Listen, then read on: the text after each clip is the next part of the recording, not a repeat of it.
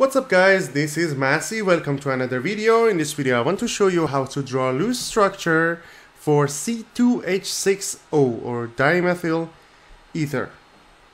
So we have carbon, hydrogen and oxygen. Carbon has 4 valence electrons, hydrogen has 1 valence electrons and oxygen has 6 of them. Should like that. Bonding capacity of carbon is 4, bonding capacity of hydrogen is 1, and bonding capacity of oxygen is 2.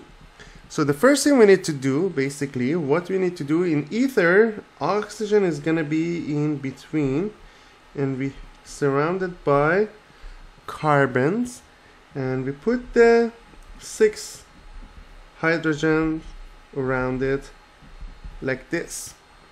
Then what we need to do, we need to find out the total number of valence electrons. So we have 1 oxygen, which is 6. We have 2 carbon, so 2 times 4, and we have 6 hydrogen. 6 times 1, that's going to be 6 plus 8 plus 6, which is going to be 20. Now what we can do, we need to place 1 pair of electron between each adjacent pair of electrons. Every 2 of these dots represents a bonding electron pair that forms a single covalent bond. So we have 1, 2, 1, 2, 1, 2, 1, 2, 1, 2, 1, 2, 1, 2, and 1, 2. So now we need to find out number of available electrons. So the number of available electrons is going to be, let's count how many we used. 1, 2, 3, 4, 5, 6, 7, 8. 8 times 2 is 16. So we have 20 minus 16. We have 4 available.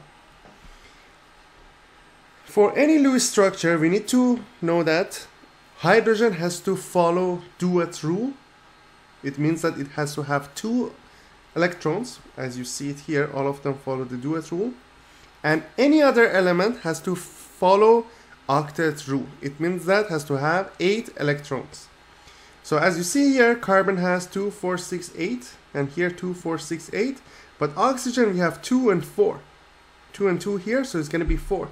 So we need 4 more electrons, which we have it in here, and these 4 more electrons is going to be 2 lone pairs.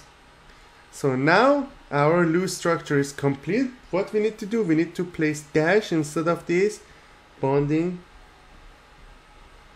electrons. Hydrogen, hydrogen, hydrogen, hydrogen, hydrogen, and hydrogen. So that's the loose structure of dimethyl ether. I hope you enjoyed this video. Please don't forget to subscribe to this channel. You can have access to many other videos regarding chemistry, physics, and math. Thank you for watching and have a great day.